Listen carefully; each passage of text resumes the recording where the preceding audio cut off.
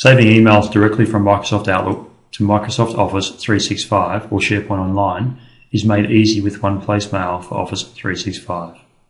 In this screencast, I'll be demonstrating how to drag and drop emails or email attachments from Outlook to Office 365 libraries such as the example email library and document library I have in this Office 365 environment. One-Place Mail for Office 365 is an easy to install client-only Outlook add-in. To save one or more emails, simply drag and drop the emails to a folder on the left navigation of Outlook, representing your Office 365 SharePoint library. From a user's perspective, this is similar to saving to personal folders, only the emails are saved in the SharePoint Office 365 instead of your personal folders. All important email attributes, such as the to, the from, the subject, etc., are automatically captured. If we have a look at the results, you will see that emails are now available in the library and the email attributes have been promoted to SharePoint columns for search and creating views within the library. The SharePoint or Office 365 environment is available directly from within Outlook by simply selecting the folder on the left navigation.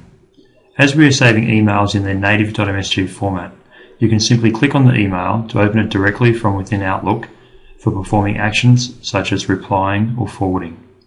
One-Place Mail has made it possible to open emails directly from Office 365 without the need to first save the email to your desktop. All other SharePoint Office 365 capabilities are also available directly from within Microsoft Outlook. You can also capture additional SharePoint column information when saving emails or email attachments to Office 365. As in the previous example, I can simply drag and drop one or more email attachments or emails directly to the left navigation of Outlook. For this SharePoint location, there is additional column information I'd like to capture at the point of saving the emails.